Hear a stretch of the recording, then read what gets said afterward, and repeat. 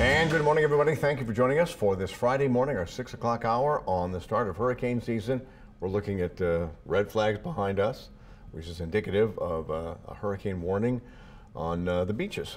That's right. It's a good thing that we're not actually watching anything right now, but of course, this was as the storm made landfall in Florida. This was Alberto that we were talking about. And of course, it took that turn and did not impact us, but this is what we were preparing for if this could happen to us during hurricane season. Actually, it seems to have caused a lot more damage as it moved inland and up toward states north of Florida. Yeah, and people did get some damage there, but you've always got people who will use the waves to surf, as we see there. All right. Anyway, we just had Colorado State come out with their new information. They say it's going to be probably an average season this year. Yeah, and it is hurricane season. We wanted to explain the difference between a warning and a watch. A watch has the possibility for winds of at least 74 miles per hour within 48 hours. A warning is 74 miles an hour winds and then within 36 hours. And you know, we used to call, and you can see Dave up on the roof there, we used to call sometimes a Category 1 storm a minor storm, but we don't do that anymore because they can cause a lot of damage. And for rain, it can cause a lot of impacts for us, Dave.